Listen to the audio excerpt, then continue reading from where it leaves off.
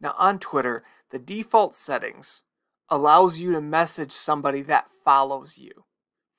So if they're following you, you can send them a message.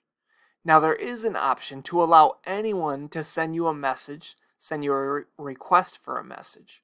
Now this is a professional football player recently drafted by my favorite team. As you can see here, I don't follow him, he doesn't follow me, but I have the option to send him a message. I can click on the little envelope here and I can start a new message down here below. Now that's not the case with everyone. If you don't have that option enabled, then people can't message you unless you are following them. But this is how to give them that ability. Click on Messages, and then right here, the little gear, click on that, which is your settings. And then the top option here is allow message requests from everyone.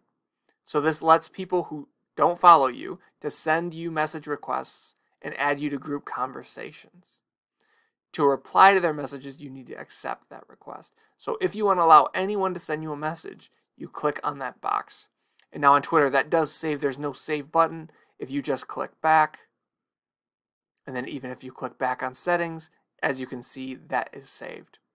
So that's how to allow anyone to message you on Twitter.